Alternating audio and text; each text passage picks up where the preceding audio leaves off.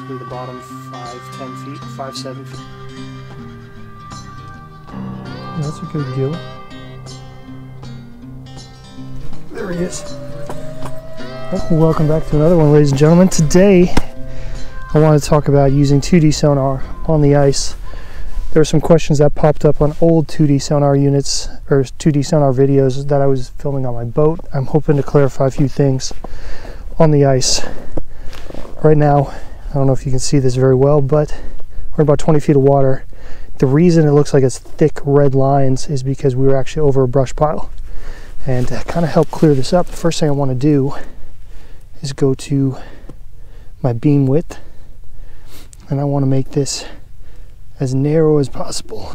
So it's not taking in all of the brush pile, it's only taking in the small portion that this transducer is hovering over. There's a ton of fish down there because I've already caught a couple. The trick is going to be pulling them out of the brush pile. It's super cold right now. It's about -2, -3, and I need the little scooper. Super cold, so it's going to be a little bit tricky to pull them out of the brush pile, but there's a mixture of crappie and bluegill down there. Whenever you're trying to vertical jig over the underneath your transducer, you want to have a narrow cone angle, unless you're in shallow water. You can see it falling down. Hopefully we have some fish popping up. Oh, there's some marks. That's a super narrow cone angle, so remember, these fish have to be directly below it to get marked. You can see a bunch of fish coming up, so you can get one to bite. The main difference in using the narrow versus a wide cone angle, when you're fishing in deeper water, that cone beam, even though it's narrow, still has a big chunk of the bottom showing, versus if you're in only 5, 6, 7 feet of water, you might only be seeing less than a foot. So just a rule of thumb, when you're in deeper water, especially if you're ice fishing, you want to set this on a lower cone angle or a higher frequency. It's going to take in less water or less area in the water column. If you notice in the bottom right corner of the screen, it shows 2.7 feet. That is the diameter of the cone that is reading on the lake bottom. So it's showing 2.7 feet of the lake bottom currently in 18 feet of water. When you're fishing in shallow water, you want to use a wider cone, because if you use such a narrow cone in, let's say, 7 or 8 feet of water, the cone is too small for you to actually see your bait below the transducer, and you're not actually going to be able to see any fish. So in that circumstance, you want to use a wider cone in shallow water. I will say less than 8 feet. But typically when you're ice fishing like this, narrow cone angle in 15, 20 plus foot of water, you're going to be able to see your jig really well, and you're going to be able to see the fish come up and hit the jig. Well, I brought in the underwater camera because I couldn't figure out why these fish weren't biting, and looks like I found the answer. Not one, but 2 pike. Just right, and there's my jig. I'm pretty sure that's my jig. Yeah, right between my jig. So we're not gonna catch a bluegill anytime soon, I don't think. Unfortunately, there are a ton of fish down there though. Let's give a little pan around view since we're waiting for these pike to leave.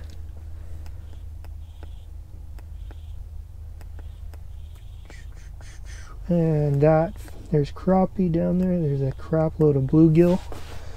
Ton of bluegill. I might drop the jig down this hole.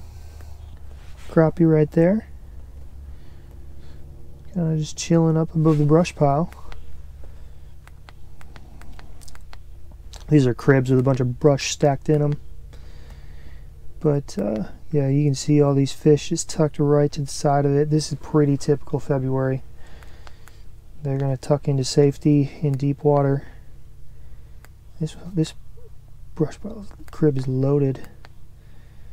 And trying to stay. I'm actually surprised that pike hasn't just chomped on one of them, but maybe doesn't want to chase just yet. I am not going to catch a fish down there until that pike leaves. Wait, we got something coming in.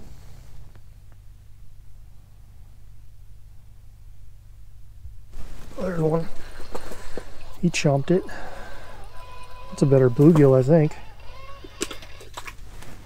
Not really. Maybe he'd be an okay eater.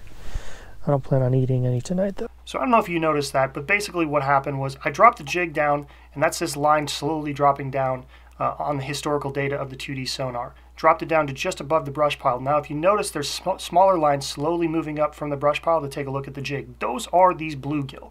That's what it looks like when you're not moving in a boat. If you're vertically straight above fish, they're going to move up like straight lines. Once I set the hook, you'll notice that line goes straight up. That's because that's me reeling the fish straight up through the ice. And I hope this helps out kind of some confusion with 2D sonar and kind of what it looks like versus an underwater camera. Hopefully this gives you an idea what fish really look like as they're moving underneath your transducer.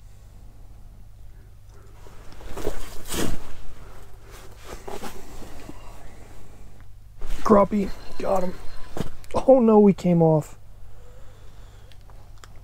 Those crappie hit like there's no doubt. It's not like a bluegill tap. When those crappie hit, they smack it. Familiar with whatever color palette you're using, just for reference. Color palette is this maroon. You hummingbird guys are probably used to using this yellow, where the yellow is the strongest and then the blue is the weakest signal. Garmin typically runs something like this. It's a blue background, but I think everything else is the same. Red's the strongest signal, and then it goes like green, yellow as far as weaker signals. I typically like a clean background with the white background. Alright, let's go. One thing you can do if you're really trying to jig on the bottom, there's a zoom function. See how I've narrowed down to basically the bottom 5-10 feet, 5-7 feet. That's a good gill. There he is. That's a better bluegill, I think. Oh yeah, that's a tank. That's a solid gill. That's probably 8.5. That's darn near 9, I bet. I got the bump board. Let's go grab it real quick. I'm just curious. I'm gonna let him go. That's a really nice bluegill.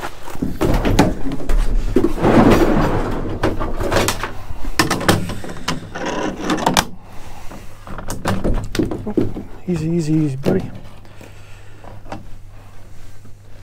Oh yeah, he's almost 8.5. Look at that, he's 8.25. That's a solid bluegill. Get you back in the hole real quick. See you, bud.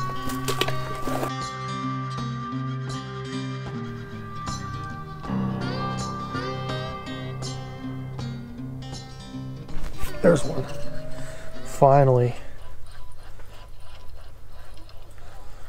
Might be a decent one the way it's fighting. Yeah, it's a chunk.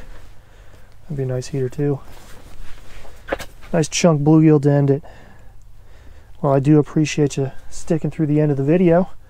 Hopefully some of these settings will help you not only see the sonar, hopefully the comparison again will between the underwater camera and your 2D sonar kind of gives you a picture of what these fish are doing down there when they're staring at your jig. It's actually a really nice bluegill.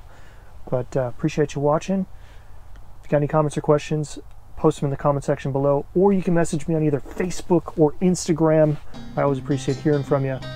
Till the next ice video, maybe open water. No, we'll do another ice fishing video, I think. I think we'll wait until March for the open water stuff. But we'll see you.